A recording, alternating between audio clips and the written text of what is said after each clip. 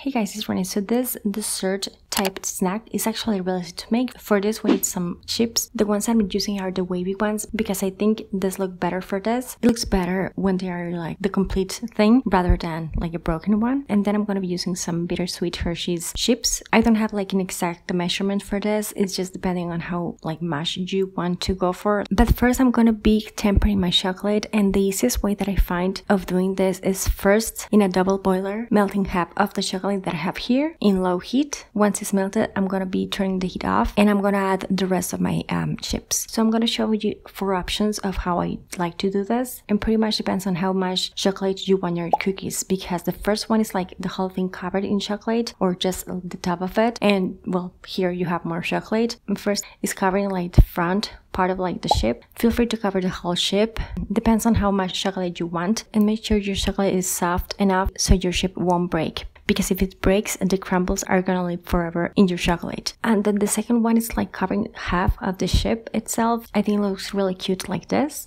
Then the third option, covering half the chip and then drizzling some chocolate on top like this with my spoon. It's actually really easy, and personally I really like how it looks. And the fourth option is perfect for those people who want the taste of chocolate but just want a little bit, not the whole thing covered in chocolate. I just drizzle some chocolate on top like that, placing my chips on top of parchment paper. By the way, I do have the review for this parchment paper if you want to check it out. Let them rest and let the chocolate temper and harden. Remove from the parchment paper, and yeah, they are really yummy. These are actually really good. It's one of my favorite desserts because it's not like overly sweet. You have the contrast of like the sweetness of the chocolate with the saltiness of like the chip. It's what makes this yummy. But yeah guys, real fast, easy and yummy recipe that I wanted to share with you. Hopefully you liked this. If you did, don't forget to give this a thumbs up. Check out more easy desserts like this that I have on my channel. Subscribe for more and share this. Thank you so much for watching. I'll talk to you later and take care. Bye.